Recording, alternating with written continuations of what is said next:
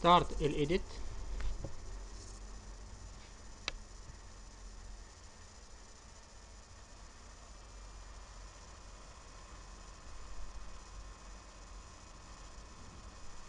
From the view menu, arrange to see the design navigator, then replace it up with our library.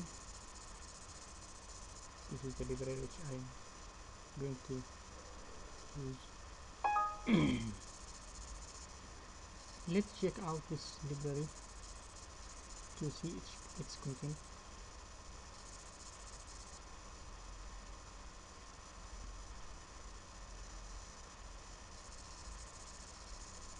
This is the library.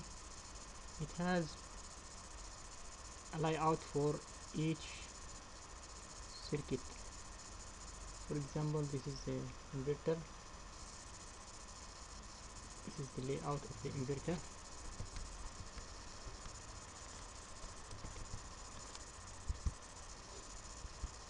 Input is A. Control and the middle button of the mouse, and this button will show the variables, the ports A and out, or show all. From the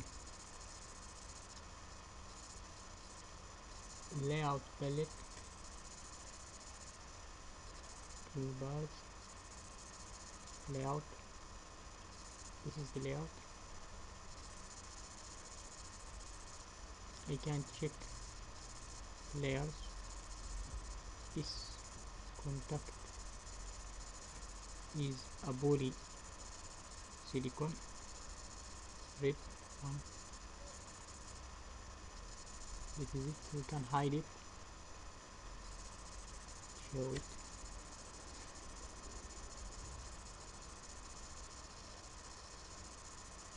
This is the port A, which is on metal 1, the layer metal 1.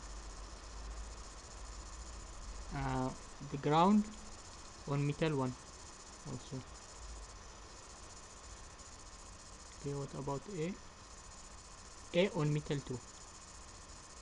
A on metal 2. Ground and VDD.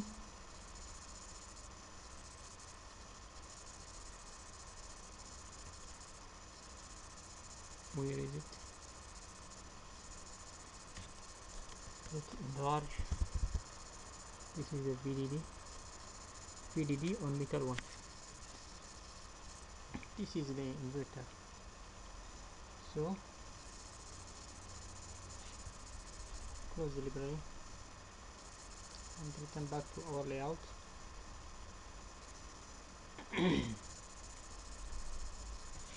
It's empty. From tools menu we have two choices. To use HTML navigator, it can import spice files and it can do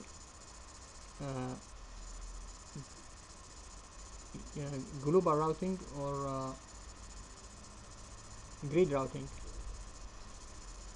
SPR, standard place and route,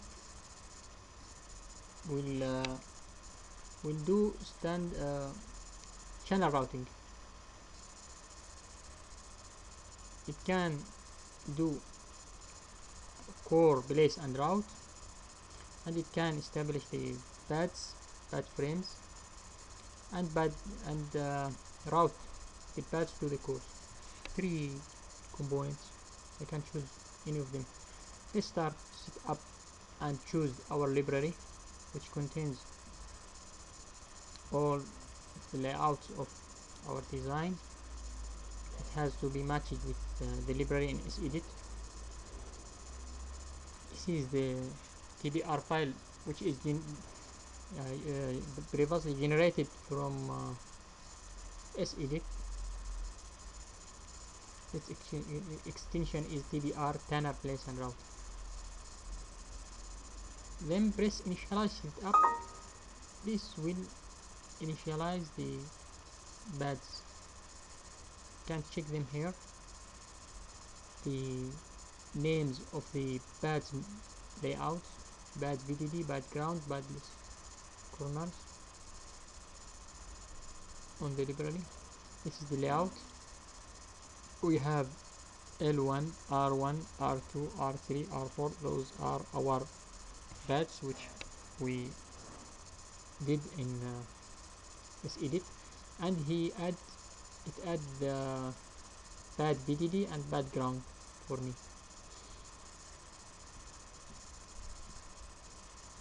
Those two signals are inputs on the left and the rest on the right.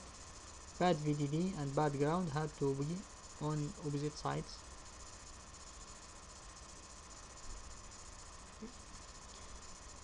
Let's check the route.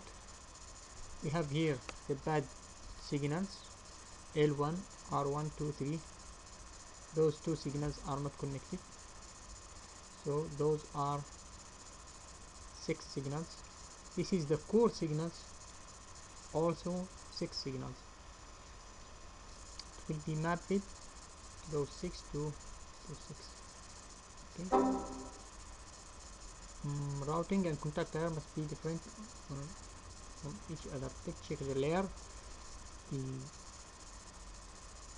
The via layer between metal 1 and metal 2 has to be defined. I'm not sure, I think it's via which connect between them.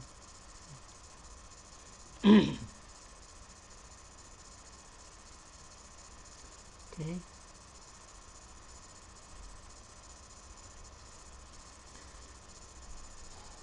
After that, I will do the 3 phases on one step. Run. It will construct the channels and the rows, will connect everything and generate the full chip.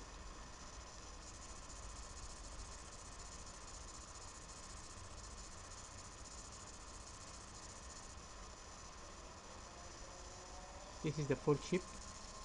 This is bad ring. The core in the middle. Those are the layouts which is generated. I have here 3 rows on the core. This is the core which is in the middle, and those are the pads. Let's check the core. This is the core.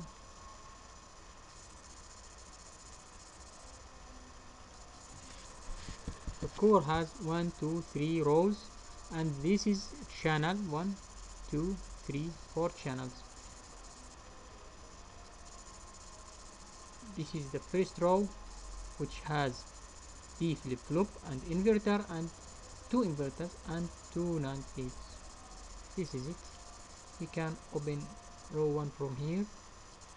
Those are, this is the first inverter, second inverter, NAND, charger, and this is the DFF.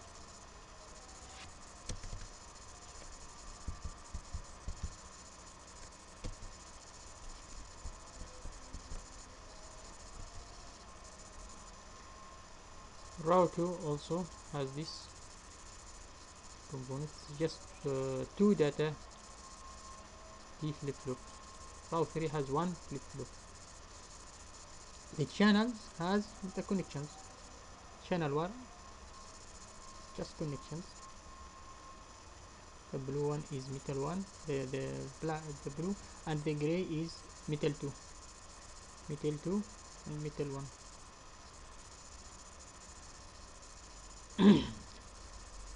Horizontal are metal 1 and vertical is metal 2.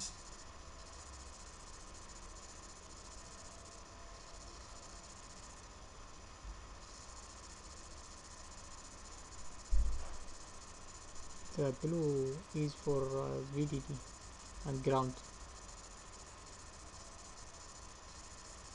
Channel 2 is. So this is all for standard place and route.